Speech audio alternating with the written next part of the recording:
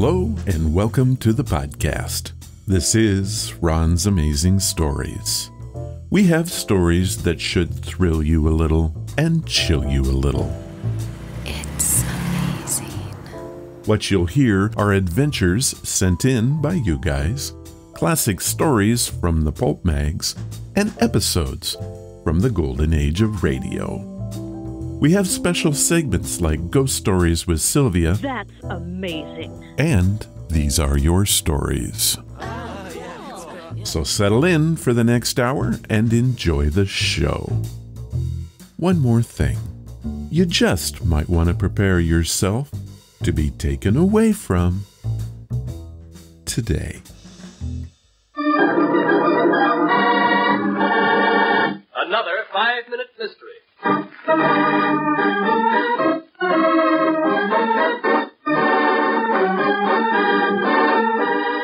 This 5-minute mystery is being brought to you by Simplicity.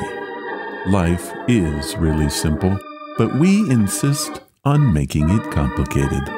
That's true. That is true. Thank you. Ron's Amazing Stories is all about simplicity and culture. When did that happen? Our story takes us to the Long Island home of wealthy Mrs. Nottingham. Set in dense growth on a hill, lonesome, secluded, and dark. The shadow of a human figure climbs into a window, crosses the unlighted room to a safe in the wall. 2 minutes later, the figure is gone, and in a matter of minutes, turmoil rules the house. Oh, this is terrible. Terrible. Philip, who could have done such a thing? Did anybody know you had the sapphire here, Mrs. Nottingham? Only Jamie and I. It was just delivered from the bank this afternoon. What's going on down here? Oh, Jamie. The safe. Afraid we've had a thief in the night, Jamie. They've stolen the sapphire. It's gone. Jamie, could it have been one of the servants? But Aunt Nora, none of them knew the stone was here. What's that stuck back in the safe there? Why, it's an envelope addressed to me. What? Well, then let's open it. Plain paper, typewritten. It says, 7th November, 1945, dear Mrs. Nottingham. Meet me at the Old Stone Mill Wednesday night at 9. Bring with you $5,000 in cash, small bills, and I will return your sapphire. If you report this theft, you'll never see the Nottingham sapphire again. No signature? No. And whoever did it must have known the stone was to be brought here, Aunt Nora. Look at the date. 7th November. That was yesterday. This robbery must have been planned for days. Well, there's nothing to do except get the stone back again.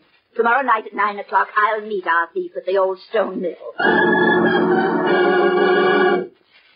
So he was as good as his word, Inspector Webster. I went alone to the mill, handed him the money, took the sapphire, and left.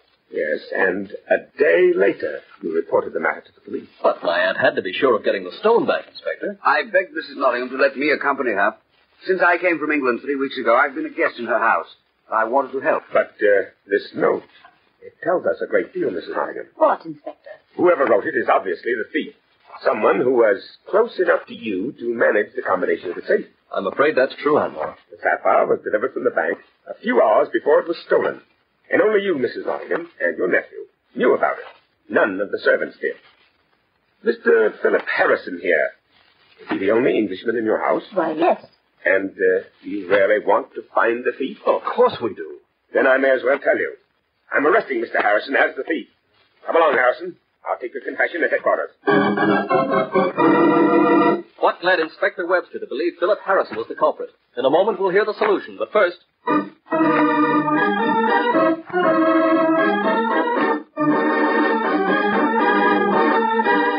What an exciting beginning this one had. We have very different ideas of excitement. I guess. But couldn't you feel the tension when the thief worked his stealthful magic and made off with the jewel? Did we just listen to the same story? All I heard was some bloody awful acting and some silly calendar references. And you call me an idiot? Yes, I do. And now, back to our story. Until Philip Harrison confessed, we had no proof of his guilt, although the note itself was enough for me. As you probably know, we Americans always date our letters by first designating the month, then the day. In England, the custom is different. Letters are dated day first, then the month. As in the note, 7th November, 1945. So you can see, in that note, Philip Harrison unconsciously wrote his own confession.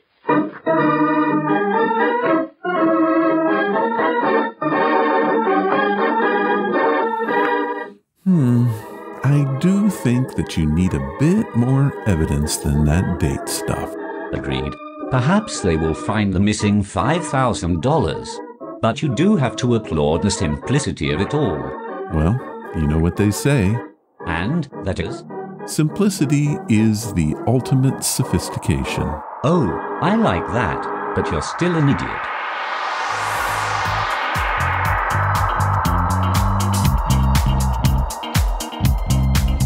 Is that you say? Hello, and welcome to the podcast. Today, it is all about the kids. Sort of. Our featured offering today comes from the pen of Oscar Wilde, who is not known for writing children's stories. But here we are. Is it good? Well, we have the classic short story, The Happy Prince, and I think it's pretty good. There must be more. There is.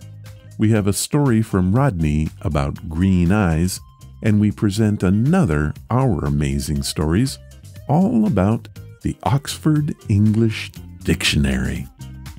That sounds a little boring. Well, I assure you it's not. It's a real Scrabble player's dream. It's a mistake.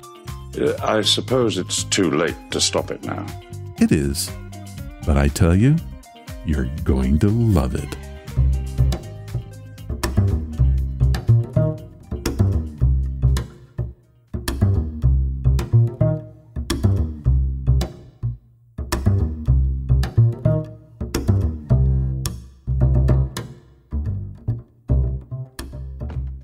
Today's podcast is brought to you by Audible. Get a free audiobook and a 30-day free trial at audibletrial.com/Ron's Amazing Stories.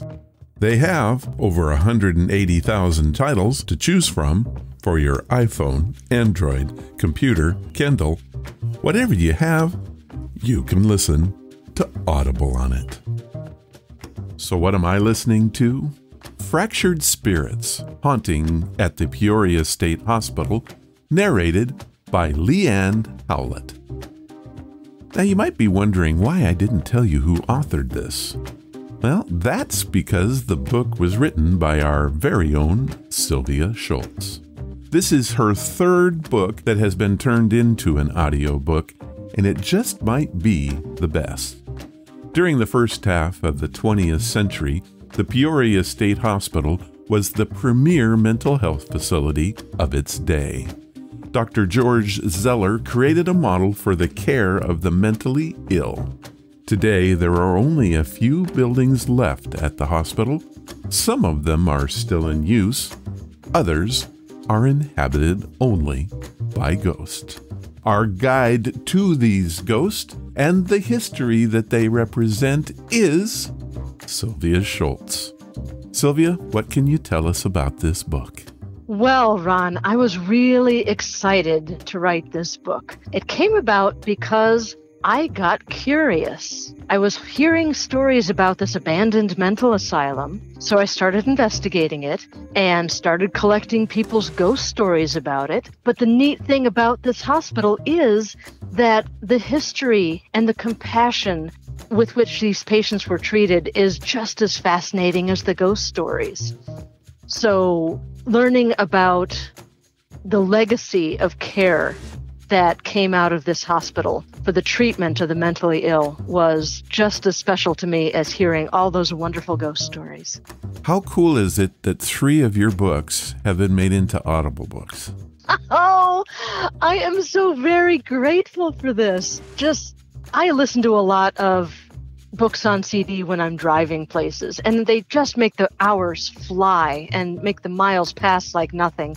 So it's a real treat to have somebody reading a book to you. I grew up with my father reading to us kids too, so I'm just so very grateful that my books are being read to people in this way. I guess my last question about this is, what can we expect from this book? Is it all just history, or what is the quintessential thing that we should take away from Fractured Spirits?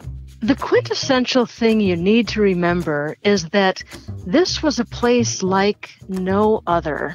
The ghosts are fascinating, yes, and the reason they are still there is because they received such excellent care. They want to spend their afterlife there. This was a place of compassion, and that is what I really wanted to make people realize. This isn't a scary place. This isn't a place where the patients were abused and resulted in hauntings because of that. This resulted in hauntings because of the family nature of the Peoria State Hospital. Well, Sylvia, we have a clip from the book, and it comes from the chapter titled The Pollock Hospital. Now, we've talked about that one many times. It tells the story of your friend David and his encounter with a spirit. But before I play this clip, you say that David is a sensitive in this story, and me personally, I'm not 100% sure what that means. Can you give us a quick definition? Of course. There are sensitives, and then there are psychic mediums, and the two is sort of the person's own interpretation of what they experience. A sensitive will be aware of different energies, the energies of people that have passed on, because that's all a ghost is, really, is life energy left over. And a medium is someone who can pick up on that energy enough to be able to communicate with the spirit of the person that has passed on. We have mediums that are clairvoyant. They can see dead people. They clairaudient. They can hear them. Clairsentient. They can understand what they're saying just in their minds. A sensitive usually won't claim that much of a connection. A sensitive will be aware of that energy, but they may not be able to communicate as well as a psychic medium. All right, well, let's play the clip. When Dark Continents Publishing launched the first Baker's Dozen of books in its product line, the president of the company decided to do some good. I've known David M. Youngquist for several years, and he loves the written word with a clear, undeniable passion. At his suggestion, the company decided to donate one copy of each book in its catalog to 2 area libraries. One, up in David's neck of the woods, was the tiny Sheffield Library. Dark Continent's donation of 13 books covered 3/4 of their book purchasing for the year. The other library chosen to receive a full complement of books was the library I work for, Fond du Lac District Library in East Peoria. Our director was thrilled with the donation and called the local paper in to take pictures. David drove down from Princeton with a back seat full of books.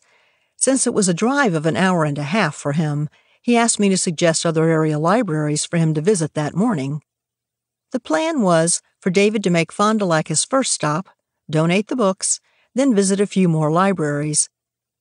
Then he'd drive back to East Peoria, meet me for lunch, then drive home. I gave him detailed directions, sending him from East Peoria to Pekin, then across the river to Alpha Park Library in Bartonville. Now, David's a sensitive.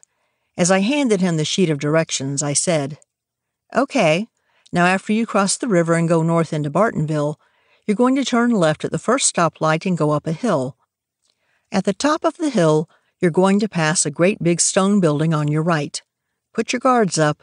I'm not kidding about this." Halfway through my morning, I got a text message from David. "Was there a TB ward at this hospital you keep telling me about?" "Yep. It was called the Pollock Hospital." "Thought so. I picked up a hitchhiker." Later, over lunch, David told me the whole story. He had been driving up Pfeiffer Road and was just passing the Bowen when he felt a heavy tightness in his chest. Then he became aware of someone sitting in the passenger seat of his truck. It was a lanky guy, dressed in working man's clothes. You know how you can tell an old farmer by his hands? Their hands are big, calloused, with swollen knuckles from a lifetime of work. I could tell this had been a big guy, but he'd gotten sick later in life. David said, "Hello there. My name's David. What's yours?" "George," came the reply. "What's the problem, George?" I've got TB. Given the sympathetic tightness in his chest, David had been expecting that answer. When did you die? This question didn't get an answer. The shade in David's passenger seat was silent. David figured that either George didn't know he was dead, or he didn't feel like discussing it. He tried another question. You're not coming home with me, are you? No, this is my home. So, why are you in my car? An ethereal shrug. I don't get out much. David gave a mental snort. Wait, what? You're an incorporeal being. What do you mean, you don't get out much? But David's a nice guy, and he didn't object to George riding along with him. The Alpha Park Library is still technically on the grounds of the old asylum, so George wasn't going off of the grounds without a pass or anything like that. David did his library visit, although he told me he felt a little funny about it. As he talked with the librarian, he kept casting surreptitious glances over his shoulder, trying to make sure George didn't wander too far away. He didn't want to leave the guy behind. After leaving the library, David and George rode all the way back down Pfeiffer Road together. At the bottom of the hill, George said, Well, thanks for putting up with me. Then he vanished from the passenger seat. He was very cordial, David said. He was one of the most pleasant, well-behaved spirits I've ever encountered.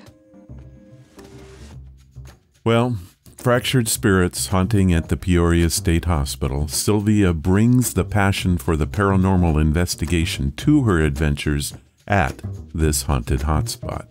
The spirits come to life once more as she explores their former home. A true ghost story over 100 years in the making.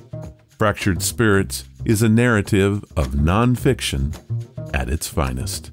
And you can have this book today. Here is what Audible has set up for us. They are offering a free audiobook and 30 days to give you the opportunity to check out their service. This includes free access to the Audible Plus catalog, which is updated monthly with new titles. To download your free audiobook today, go to audibletrial.com/Ron's Amazing Stories. Again, that's audibletrial.com/Ron's Amazing Stories, and you can get Fractured Spirit today. Thank you, Audible, and Sylvia, thank you. Oh, Ron, it was my pleasure. These are your stories, sent by you, for you.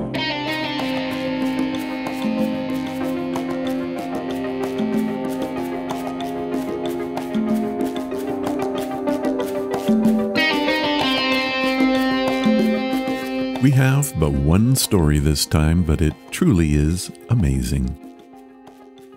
It was sent in by Rodney Andrews, who hails from Harts Crossing, Pennsylvania.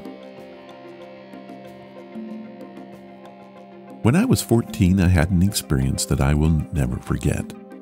I was the kind of kid who always got picked on in school, the kind of target that people loved. Sometimes I'd stand up for myself, and other times I was just intimidated. When I was a kid, I didn't know anything. Today, at age 64, I still don't know anything. But I'm happy to be here, and I do love your podcast. I hope you can use my story. One night I decided I wasn't going to deal with it anymore, and I would self-delete. I had been planning it in my bedroom, thinking how would I do it. I cried a little and said that it would all be over and I wouldn't have to deal with it anymore. The next thing I knew, I wasn't in my bed. I'm floating. Something has me. I stare at the closet mirror and I see my body hanging there in the air, blankets dangling. The good thing was that I wasn't making any more plans either. All I did was float. Then I fell into my bed. I still remember the shaking and the cold shiver going down my spine. I'm feeling it right now as I type this. It's never really ever gone away that I remember. Back to the story because it wasn't over. There were two green eyes staring at me. Two big green eyes. I'll never forget them. They were like emeralds, but they were bright, and they were on fire. They just kept looking at me, and I kept looking at them. I remember it was 1:14 a.m. when I was grabbed, and I kept staring at those crazy eyes until the sun came up. I don't remember if they ever faded or even disappeared. I just remembered that I prayed for the sun to come and that I would still be alive. God, I had to fight the urge not to run. The next morning, I told my parents. They didn't believe me. No one really ever believed me. Everyone thought I made it up except for my friend Mark. People just thought it was some crazy story that Icky Rodney made up. Years later, I saw the movie Stone Tapes. I never really heard of it until I was like 23. In the ending, the mysterious creature shows up and kills the main heroine. It had green eyes. I broke down.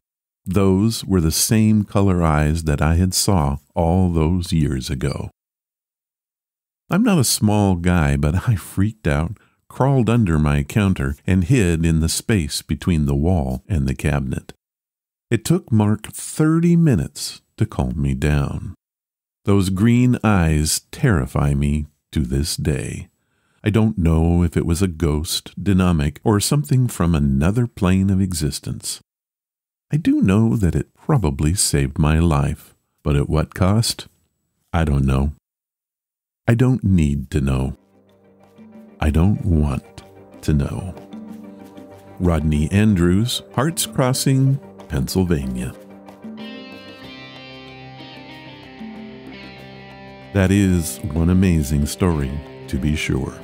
I looked up the movie The Stone Tape. It was released in 1972 and told the tale of a research team from an electronics company.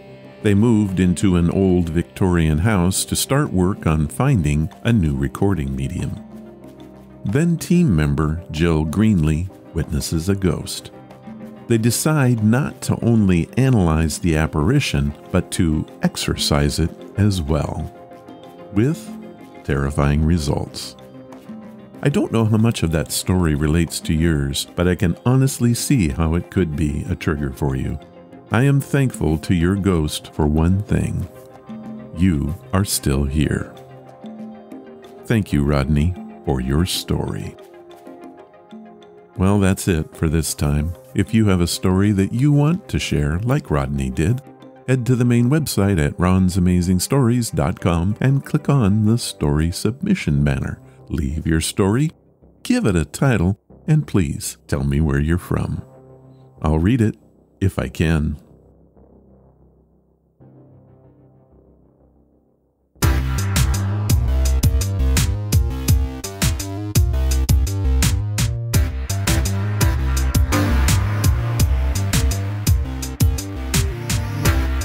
Our featured story is a classic from the novel The Happy Prince and Other Tales by Oscar Wilde.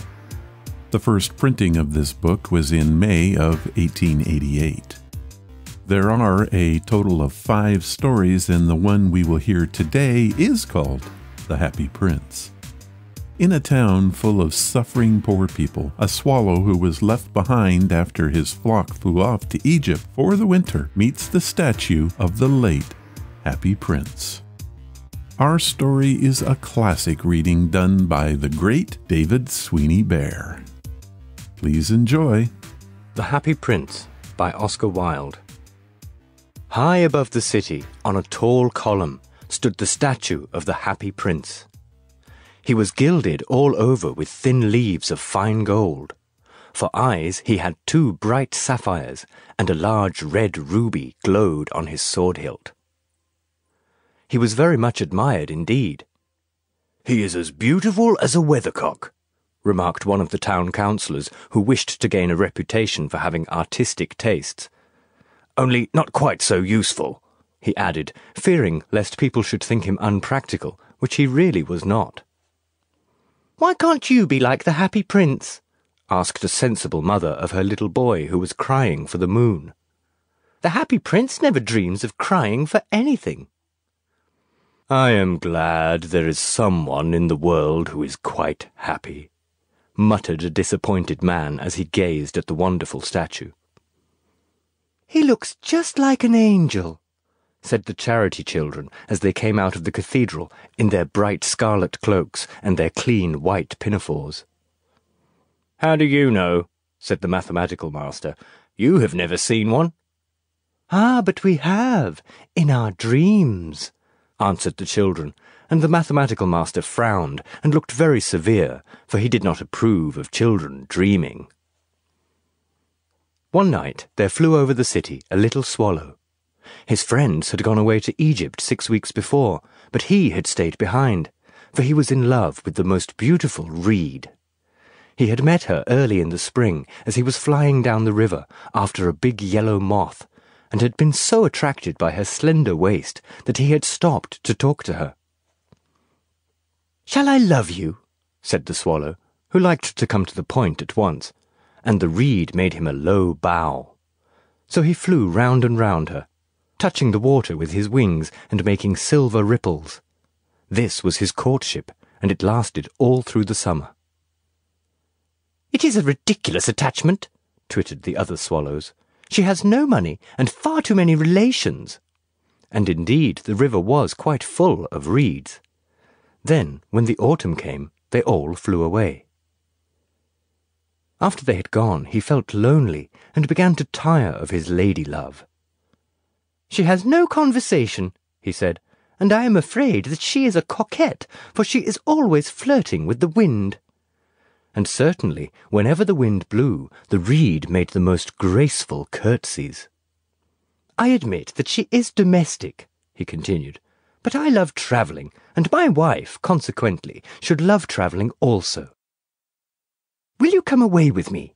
he said finally to her, but the reed shook her head. She was so attached to her home. "You have been trifling with me," he cried. "I am off to the pyramids. Goodbye." And he flew away. All day long he flew, and at night time he arrived at the city. "Where shall I put up?" he said. "I hope the town has made preparations."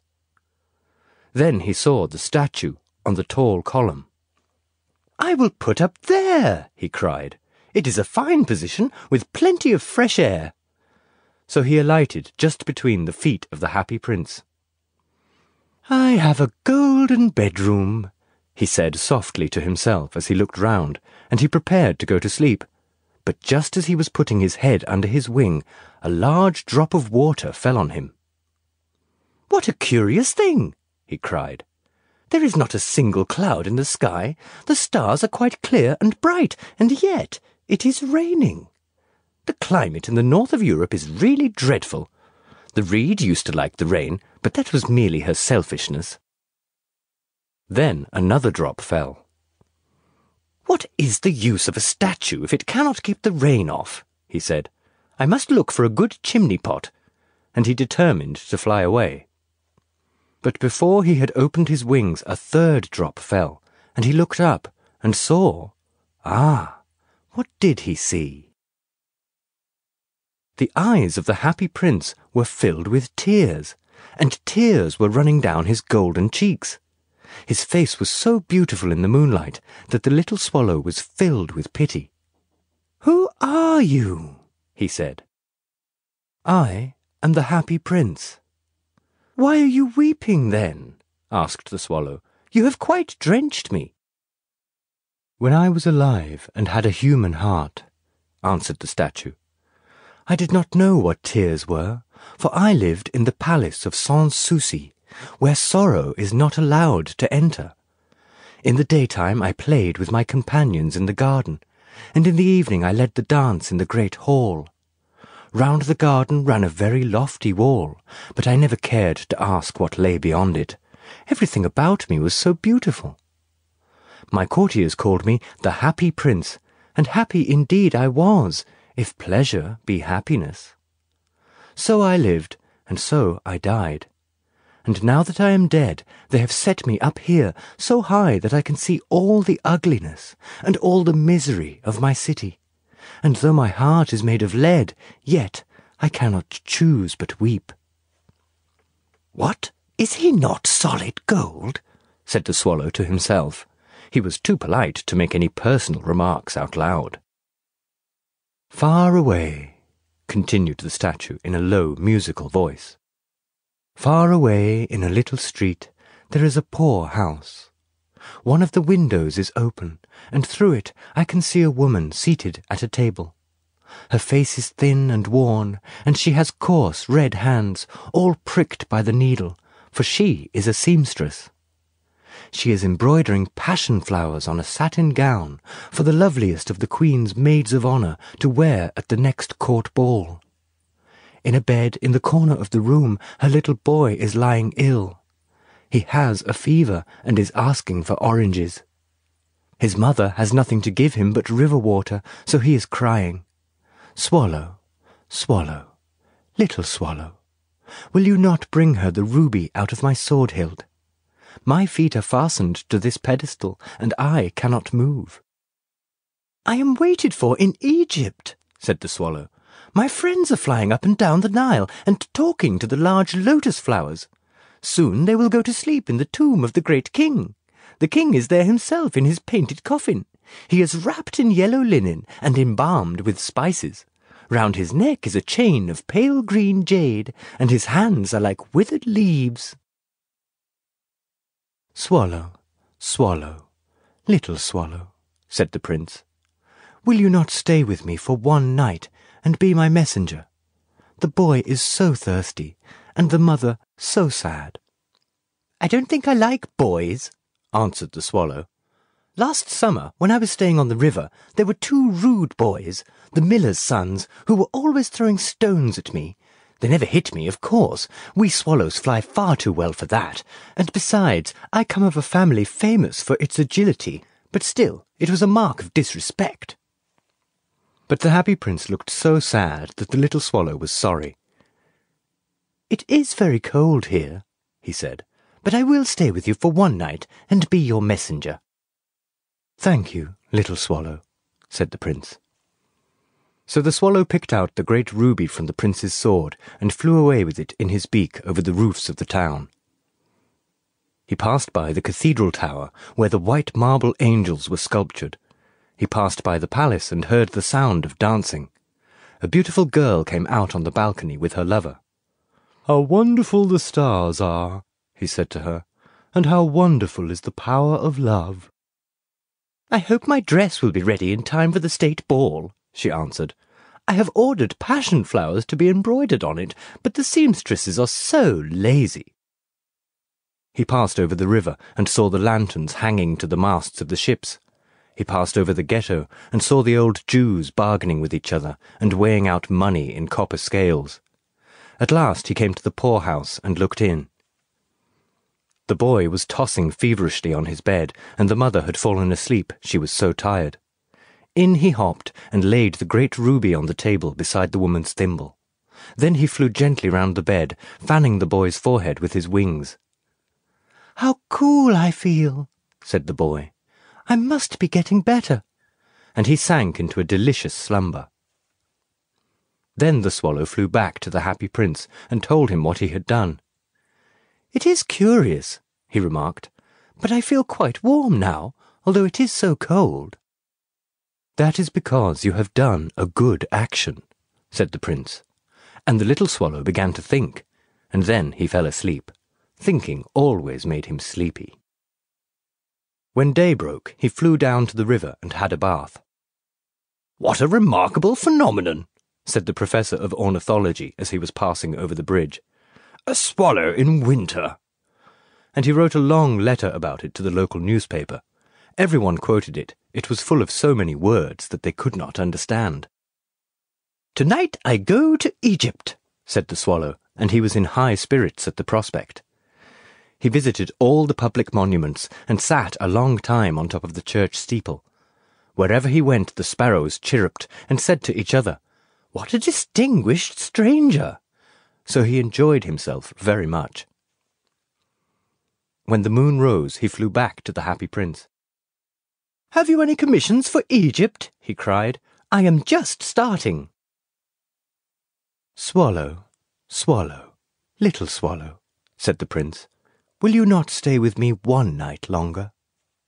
"I am waited for in Egypt," answered the swallow. "Tomorrow my friends will fly up to the second cataract. The river horse couches there among the bulrushes, and on a great granite throne sits the god Memnon. All night long he watches the stars, and when the morning star shines, he utters one cry of joy, and then he is silent. At noon the yellow lions come down to the water's edge to drink.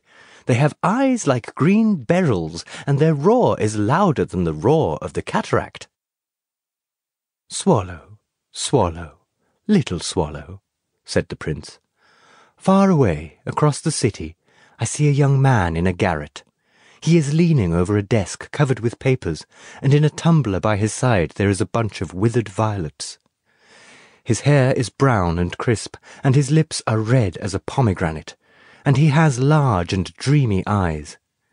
He is trying to finish a play for the director of the theatre, but he is too cold to write any more.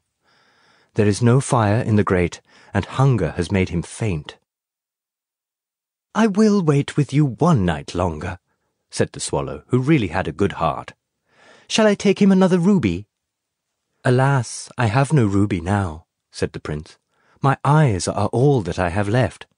They are made of rare sapphires, which were brought out of India 1,000 years ago. Pluck out one of them and take it to him. He will sell it to the jeweller and buy food and firewood and finish his play."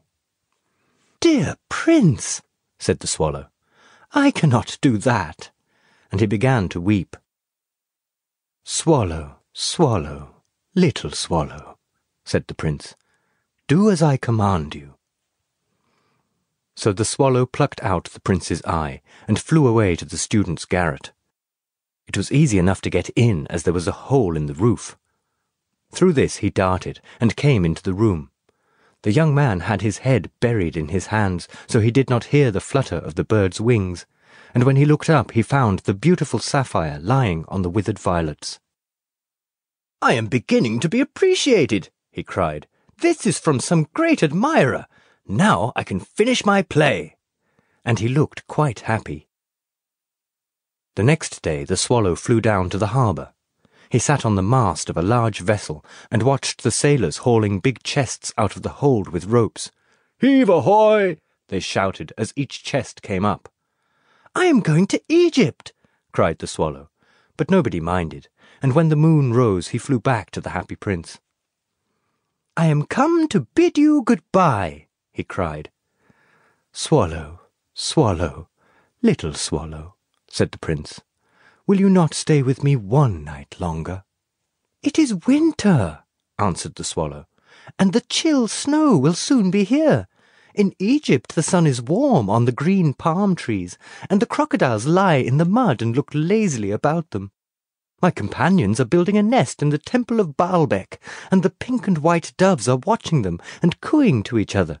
Dear prince, I must leave you, but I will never forget you, and next spring I will bring you back 2 beautiful jewels in place of those you have given away. The ruby shall be redder than a red rose, and the sapphire shall be as blue as the great sea." "In the square below," said the happy prince, "there stands a little match girl. She has let her matches fall in the gutter, and they are all spoiled. Her father will beat her if she does not bring home some money, and she is crying. She has no shoes or stockings, and her little head is bare.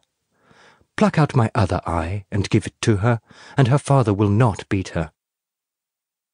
"I will stay with you one night longer," said the swallow, "but I cannot pluck out your eye. You would be quite blind then." "Swallow, swallow, little swallow," said the prince, "do as I command you." So he plucked out the prince's other eye and darted down with it. He swooped past the match girl and slipped the jewel into the palm of her hand. "What a lovely bit of glass!" cried the little girl, and she ran home laughing. Then the swallow came back to the prince. "You are blind now," he said, "so I will stay with you always." "No, little swallow," said the poor prince. "You must go away to Egypt."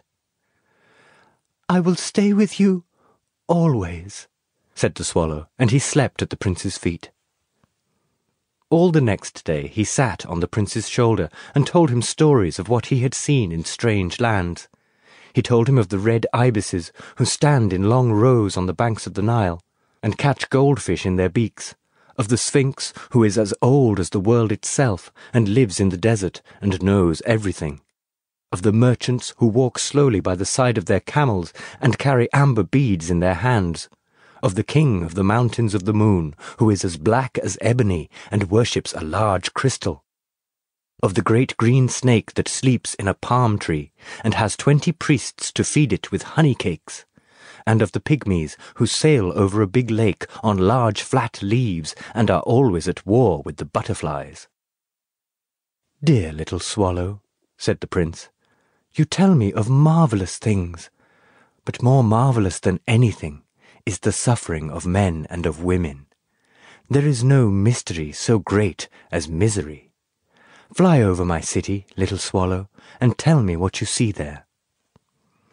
So the swallow flew over the great city and saw the rich making merry in their beautiful houses, while the beggars were sitting at the gates. He flew into dark lanes and saw the white faces of starving children looking out listlessly at the black streets. Under the archway of a bridge, 2 little boys were lying in one another's arms to try and keep themselves warm. "How hungry we are," they said. "You must not lie here," shouted the watchman, and they wandered out into the rain. Then he flew back and told the prince what he had seen. "I am covered with fine gold," said the prince. "You must take it off, leaf by leaf, and give it to my poor. The living always think that gold can make them happy." Leaf after leaf of the fine gold the swallow picked off, till the happy prince looked quite dull and grey.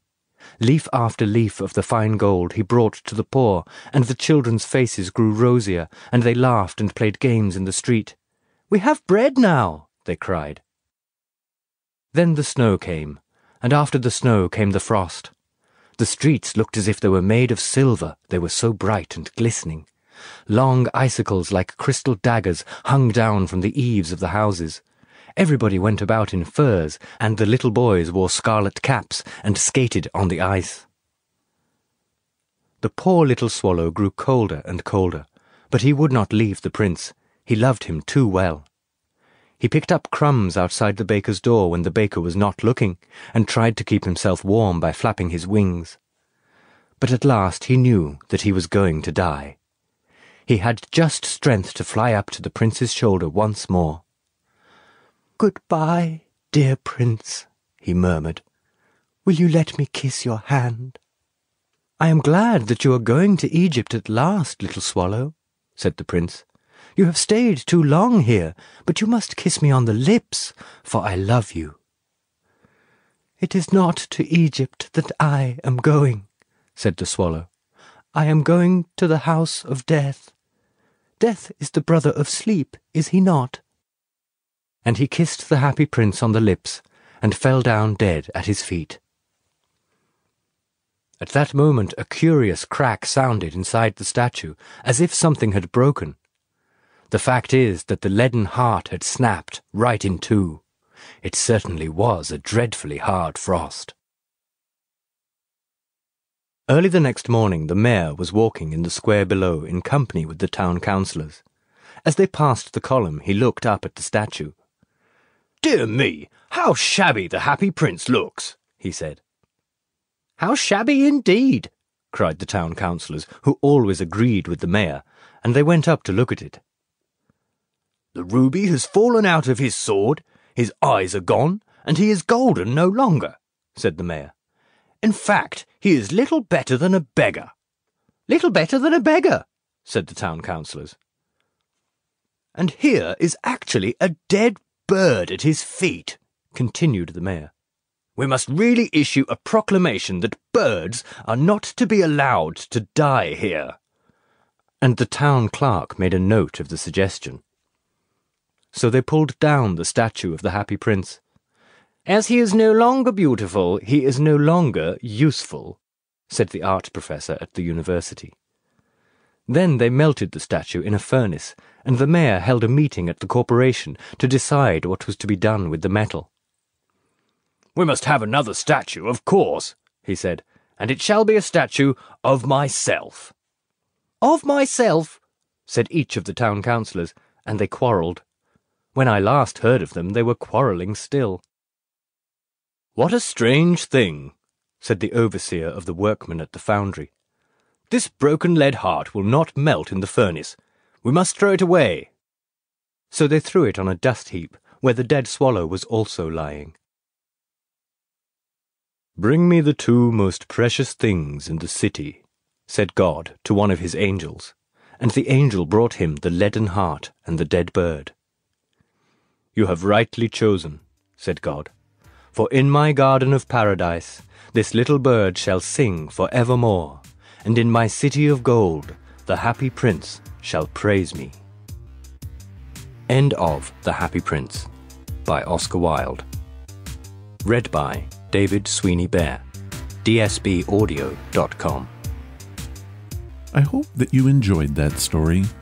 It is a children's tale, but I think it represents the abilities of the author, Oscar Wilde. Even in the 1880s, a good story is still a good story. I loved the whimsical nature of it, and of course, who doesn't love a true happy ending? Our author, Oscar Wilde, was a great Irish poet and playwright. After writing in different forms throughout the 1880s, he became one of the most popular playwrights in London in the early 1890s. He's best remembered for his epigrams. Epigram refers to his insights and witty remarks. At the height of his fame and success, he wrote the play The Importance of Being Earnest, a trivial comedy for serious people, which is still being performed in London to this day. Wilde prosecuted the Marquis of Queensberry for statements that he made about Wilde. The Marquis was the father of Wilde's lover, Lord Alfred Douglas. The trial unearthed evidence that caused Wilde to drop his charges and led to his own arrest and trial for gross indecency with men. After 2 more trials, he was convicted and sentenced to 2 years hard labor, the maximum penalty, and was jailed from 1895 to 1897. After he was released, he spent the rest of his life in exile. He lived in France, where he passed away from cerebral meningitis on November 25, 1900. J-E-L-L. Oh, the big red letters stand for the Jell-O family. Oh, the big red letters stand for the Jell-O family. That's Jell-O. Yum, yum, yum. Jell-O pudding. Yum, yum, yum. Jell-O tapioca pudding. Yes, sirree.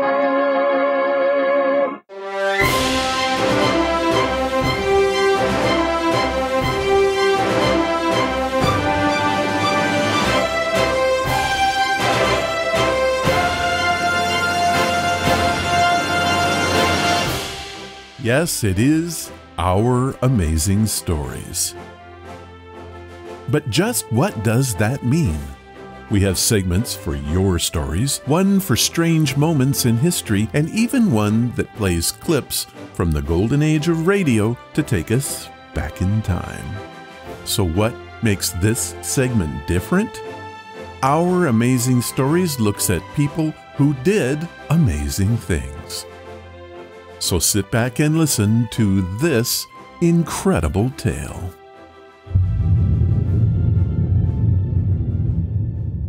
Once or twice during my formative years, I was accused of reading the dictionary. You see, I'm an avid Scrabble player. Although untrue, I will admit that I have skimmed a page or two on occasion. I do look up the meaning of unfamiliar words, and I do own a copy of the compact edition of the Oxford English Dictionary. With reading glasses, of course. I guess there is some personal fascination with the dictionary, but who doesn't appreciate a well-chosen word, a lovely turn of phrase, or the etymology of an interesting term? In 1928, when the first edition of the Oxford English Dictionary, OED, was finally completed, after a little over 70 years, British Prime Minister Stanley Baldwin began his toast with the remark that if he were lost on a desert island, he would choose the OED for company because our history, our novels, our poems, our plays, they're all in this one book. And I have to say, I fully agree. The OED sprang as an idea in 1857 from several members of the Philosophical Society in London. They felt that the current dictionaries were not comprehensive or accurate enough. An ideal dictionary would contain all obsolete words, all families and groups of words, accurate documenting of the earliest appearance of the words, detailed meanings and sense of words, and all literature had to be read and scanned for illustration of these meanings. To sum it up, the best dictionary needed to contain the meaning of everything. That is quite a request and one monumental task. The illustrative quotes are the essence of the Oxford English Dictionary. These reveal the history and usage of the language through the centuries. But how was all that literature to be read, all the words listed, and the earliest appearances found? Well, by making a call to the public, asking for volunteers around the English-speaking world to read and extract quotations from various books. The dictionary was for the people, so why not have them help research it? And they did. Ultimately, more than 800 readers responded with their assistance. Keep in mind that this project began in 1857 and took over 70 years to complete. Oh, and there was no social media, no cloud storage, or even any kind of internet. It was up to the Royal Mail. Besides these readers, the OED required the work of many others. There were sorters, sub-editors, assistant editors, editors, compositors, that's typesetters, printers, proofreaders, professional authorities, delegates, and even some Oxford deans. The poets Tennyson and Browning were consulted about the meaning of the words that appeared in their poems. J.R.R. Tolkien was an assistant lexicographer for 1 year in 1919. No less than 6 editors guided the process, with the bulk done by James Murray. Also, several of his children helped throughout the years. This gargantuan project required a lot of paper, man-hours, and time. Here are some dizzying facts about the 10-volume first complete edition of the Oxford English Dictionary. The first mock-up edition was published January 29th, 1884. When the completed edition was published in 1928, a full set was priced at 50 guineas, about 0.8 of a pence per page. In today's U.S. dollars, that's $2,242.43. The most quoted work from the OED was a 14th century poem titled Cursi Mundi. This is an early 14th century religious poem written in Middle English that presents the extensive retelling of the history of Christianity from the creation to doomsday. The text of the original OED would cover 178 miles. Of course, that would depend upon the font size of the type. Now here's the big one. There are 1,827,306 illustrative quotations, and it included 414,825 words. Now, if you're inclined to read the OED even at 1 word a day, the original 400,000 plus words would take over 1,000 years to read. That gives a whole new meaning to what's your word of the day. It was estimated that the project would be finished in approximately 10 years. 5 years down the road, when Murray and his colleagues had reached only the word ant, they realized that it was time to reconsider their schedule. It was not surprising that the project was taking longer than anticipated. Not only are the complexities of the English language formidable, but it also never stops evolving. Murray and his dictionary colleagues had to keep track of new words and new meanings of existing words at the same time they were trying to examine the previous 7th century of the language's development. Now that is some crazy stuff. The next problem was, as soon as the original 10 volumes of the Old English Dictionary were completed, Carnegie and Onion, the two editors still involved with the project, began updating it. In 1933, a single-volume supplement to the dictionary was published. Also at this time, the original dictionary was reprinted in 12 volumes, and the work was formally given its current title, the Oxford English Dictionary. In 1992, the dictionary again made history when a CD-ROM edition of the work was published. Suddenly, a massive, by then, 21-volume work that takes up 4 feet of shelf space and weighs 150 pounds is reduced to a slim, shiny disc that virtually takes up no space and weighs just a few ounces. I actually owned one of those, and I think I paid around $120 for it. How about that? So what is the current status of this amazing work? Today, once again, the Oxford English Dictionary is under alteration. Continuing the technological innovations, the dictionary is now available as an online publication designed to take full advantage of this powerful and accessible medium. Where do you find this massive work? Head to www.oed.com. This truly is an amazing part of our history. Well, that's it for this edition of Our Amazing Stories.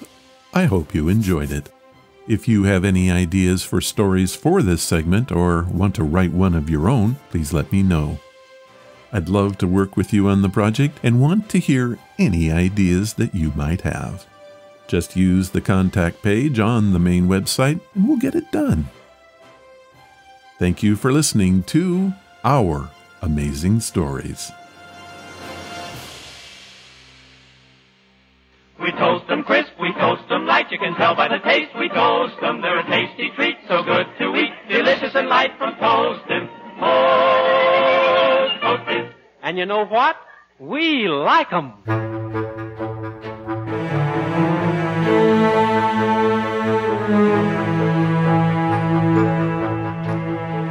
Well, that was episode number 530, and I want to thank Rodney Andrews for his story and David Sweeney-Bear for reading our featured tale. Thank you, guys. If you want to follow the podcast or the blog, head to ronsamazingstories.com. There you will find any of the links I mentioned and how to contact us. Do you want to help the show? The best thing you can do is to tell your friends all about it, and please leave reviews or feedback wherever you listen. Clicking that follow or like button makes us grow. Thank you for listening, and I hope you come again to find out what are Ron's Amazing Stories.